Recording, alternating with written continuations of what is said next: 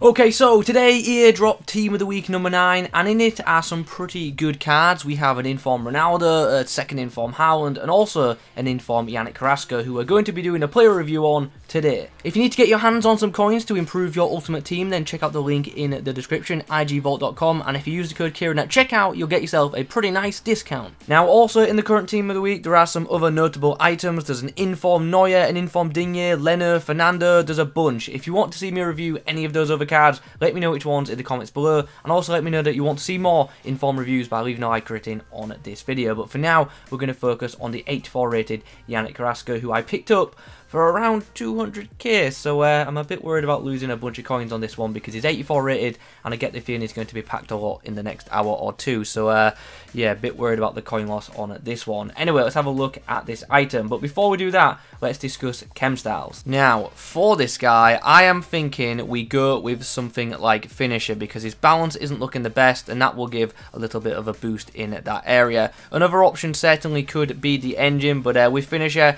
we get a nice little boost in this department and also a boost in the shooting department too. And you guys know me, I like my goal scoring wingers, and to be honest, with the shooting boost on this card, his shooting stats become pretty insane. So yeah, I think we're going to go with finisher. In the comments below, let me know what chem style you would use on this item. So looking at this guy's card, 4-star, very good to see on a winger. High-low wear rates, also very good. In terms of traits, there's just flair, and in terms of in-game stats, there are some very nice dark green attributes. 92 agility instantly stands out, and so does the 85 finishing and 89 shot power, both of which in theory will be 99 rated in-game with that finisher chem style. The pace column is obviously already pretty much loaded, and the passing department isn't too bad either. He doesn't have elite stats in any of these areas, but passing as a whole is just really solid, to be honest. 79 shot passing is good enough, and 79 crossing hopefully will be good enough. Physically, he's not looking too great though. Average stamina and aggression, and also 78 stamina, which isn't terrible, but for a pacey winger,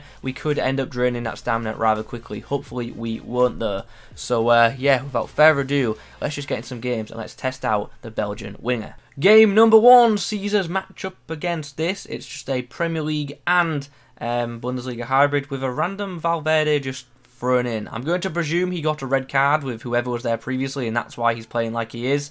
Pogba in that position would make perfect sense, but other than that, pretty good team with a very lethal pacey attack.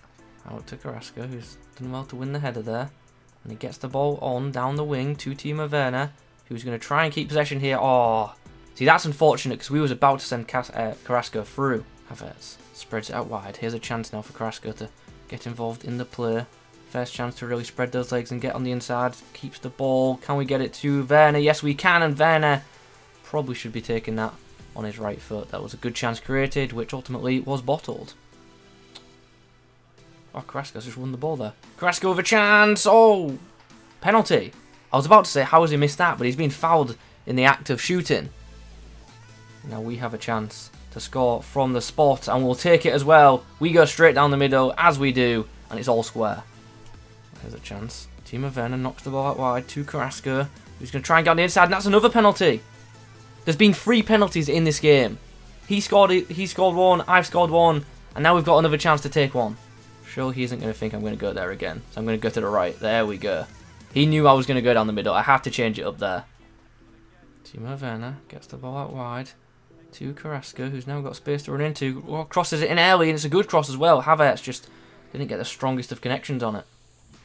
Havertz gets it out to the Belgian, who's going to come inside now. Going to try and open up some space. Oh, he's nabbed it from Hernandez, and that's free just before the break. Finally, we score an open play goal. And after that goal, my opponent decides he's had enough. So, Carrasco did score a hat-trick on debut, which sounds amazing, but 2 of the goals were, you know, a bit soft penalties, but it is what it is. Job done. Let's move on. Next up for us is this. It's actually a very strong team with a very good back line. Interesting to see his left back choice there. Most people would have Mendy. I guess he's probably saving for him, but yeah, really pacey attack and a really pacey back line too. Out to Carrasco, who finds Havertz, who holds it up nicely before releasing the Belgian. Down this edge now. Ramos thought about coming across and then thought better of it.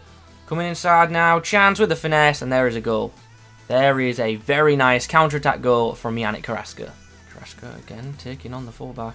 Going to come inside of the centre-back, and he's almost got past him. But the shot, unfortunately, was dragged against his feet.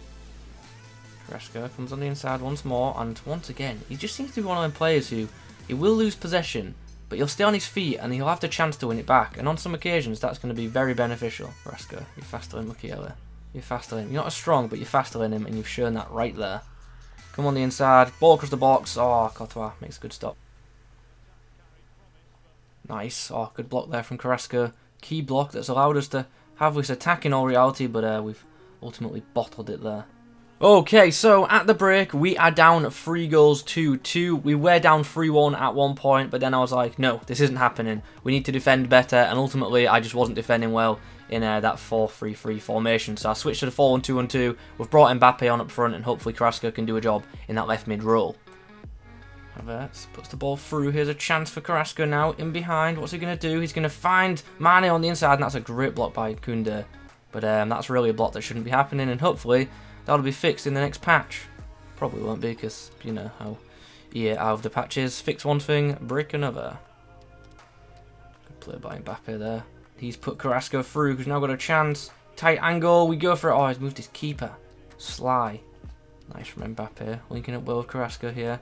Need some support on the inside, really. Anyone, please, come on, come help me. Oh, Witsel. That was a great ball from Carrasco. Unfortunately, we couldn't convert. Mbappe finds Carrasco, who's got a bit of space here. He's done well to beat his man. Gets round. Oh, keeper once more with the stop.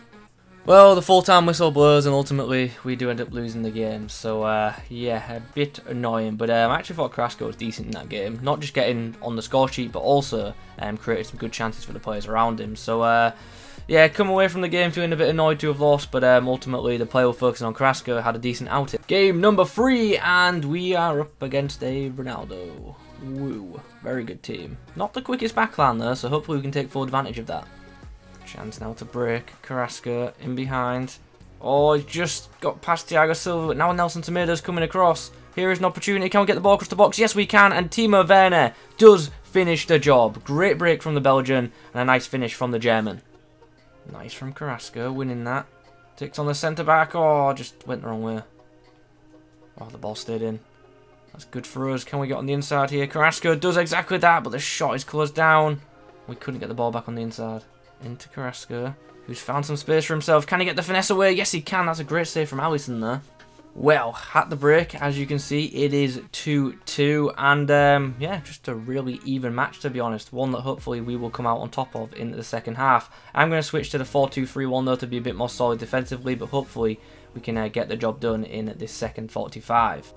Nice win of the ball there by Yannick Carrasco. Mbappe took a weird touch there. And that could have collapsed all momentum, but Carrasco's got us still going. Here's a chance for Kai Havertz to tie it up, and he does with a great finish.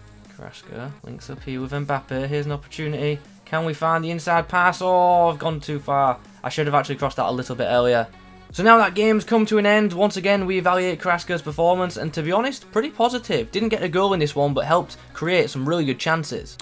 Right then, now the games are done, it's time to review the performance of in-form Yannick Carrasco, and straight up, I think this card is actually pretty good. I enjoyed using it, and it's a very fun winger as well, and it's one of them that I feel most people will enjoy. It's a goal-scoring winger, that is for sure. If you want more of a creative winger, there probably are better options, but in terms of goal-scoring winger options, I think Carrasco is a very, very good choice, and you guys know me, I love my wide men who can score goals, and this guy certainly can. His pacing game is obviously pretty nice, and also makes some good runs in behind. He's got those high-low work rates which keep him pushing forward, and he does make some decent runs in behind as well. But I don't think his run making is as good as some other high-rated wingers. When it comes to finishing and shot power, this guy is very, very good. He can certainly put the ball in the back of the net. As long as you don't come up against someone who's constantly moving the keeper like I did in the last game, you're going to score plenty of goals with this guy. And for me, he just did score plenty of goals, and that was obviously really beneficial. He's one of them players who can get the ball on the wing, cut inside, and whip the ball into the back of the net, which is awesome. His passing was alright, nothing too special in that area. Did actually set up quite a few goals for me, which was nice, but ultimately I don't think his passing is anything too special. Saying that, I do think he could be pretty good as a sub on cam if he needs some impact late into the game, especially someone with this guy's pace and dribbling. So yeah, an option right there. Because one thing I like to do in FUT Champs, when the game's getting late on, I do like to sub on a winger at cam just to inject some pace into that midfield, and I think this Carrasco would be actually perfect for that kind of job. When it comes to dribbling, this card is very, very good. I really like the agility and ball control, and yeah, he's just a fun player to have in possession of the football. He's one of the players who are really, really good at the 10s, so happy with that.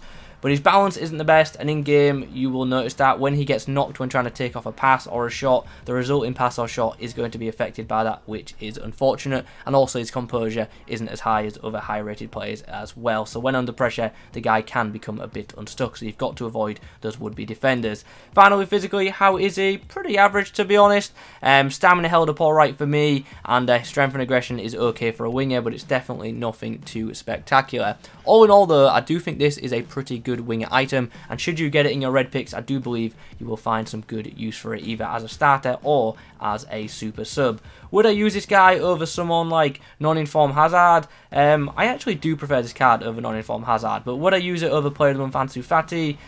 No, I would prefer Player of the Month Ansu Fati, to be honest. So a bit of a comparison for you guys right there. Do I think it's worth 200k? Definitely not.